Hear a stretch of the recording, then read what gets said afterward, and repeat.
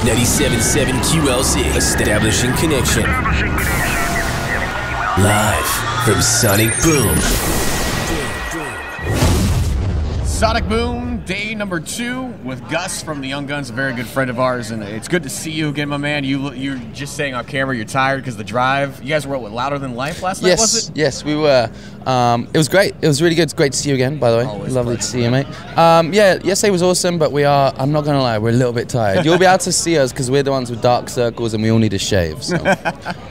This is obviously you guys are out touring now behind the brand new album, and the new album, I mean, talk about a quick turnaround from the last record. Yeah. It seemed like, was it a year almost? Yeah, it was almost a year to the month. Okay. And that includes nearly includes kind of writing, recording, and releasing. Mm-hmm. So it really was a very quick process. Why the quick process? Because from that album from the previous, it was a little bit longer.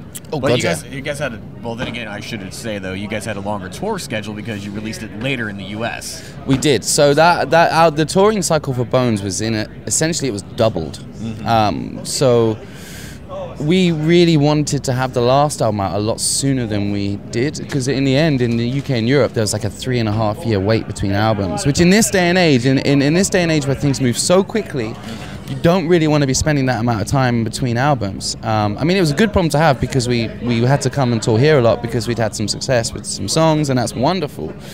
But you have to try and balance, all your different territories and making sure that no one's forgetting about you, which happens. But the truth of the matter is, with this album, what happened was that the last album process for us was a little turbulent. It took a lot longer to record and release than we'd wanted it to. We'd signed a major label deal in the UK and Europe that we weren't terribly happy with. They kind of mismanaged the releasing of the record, we thought, quite badly. And in the end, we parted ways with one of our original members, our drummer, Ben. So honestly, we're not the brightest bunch of guys, and we're like, all right, well, we can't really deal with these things except for the only way we know how, which is just to write music and move forward. So for us, it was an act of it was almost an act of putting the past 1.5 years to bed in the only way we knew how to process and deal with things, which is just to write new music. And so we wrote the album in 8 weeks. Wow. And we recorded it in 5 weeks, and we said, you know what, we want this album to be the complete opposite, the antithesis of everything the last album was. The last was drawn out and protracted and took ages. This one's going to take no time at all. We're not going to overthink. We're just going to go out there and express ourselves and have a good time writing music and enjoying being in a band again. And you're talking about that because each album, it seems that there's a bit of a difference in sound each album, that you go in thinking that ahead. No, I think the honest truth is that it's just a reflection of the fact that we are always growing and changing and evolving as musicians and artists. I mean, I always cringe a little bit using the word artist because I think we're just a bunch of douchebags playing rock music. But, I suppose at the end of the day, this is an art form. We're being creative, and we just never want to stand still, and I think that every success we've ever had as a band has been without us over planning and overthinking it. Like when we wrote that album Bones, we just wrote music that we wanted to hear at that point in time, and so we've always tried to stay true to that, and I think that for better or worse, I'm proud of the fact that we've always just tried to be honest and real, and I like that fact. So the new album, I think it's, in some ways, I almost feel like it's the most concise Young Guns record, because for the most part, I think it's quite focused and very guitar driven and just kind of like boom, in and out, and I think that where we were in our headspace and where we were as a band at that point, that's what we needed to do, was just have a bit of a raging kind of rock record. And you worked with David Bendeth on the record, correct? Yeah. So what goes into the process of picking a producer, and what narrowed it down to him for you? Well, David was someone that we had actually spoken to about doing the last album with. Okay. We very nearly did Ones and Zeros with him, and then for different reasons it didn't work out. So he was kind of one of the first options that came up.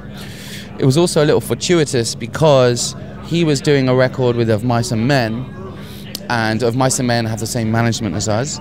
And we were just finishing writing, and then we were going to turn to the conversation of who to work with, and Of Mice and Men delayed the recording for a little while, so David had an open window, and we just went whoop, jumped straight in there. There you go. And it was through him that we got the new guy that's playing drums with us, and everything just felt a little kind of like it was supposed to be that way, And we wanted a guy that was going to really challenge us and kind of kick our ass a little bit and make us, challenge us to kind of be real and get like really honest emotional performances out of us and push us, and he does do that. He challenges you. You'll work for 10 hours and he'll go, yeah, we got nothing, and you're like, oh, fuck you.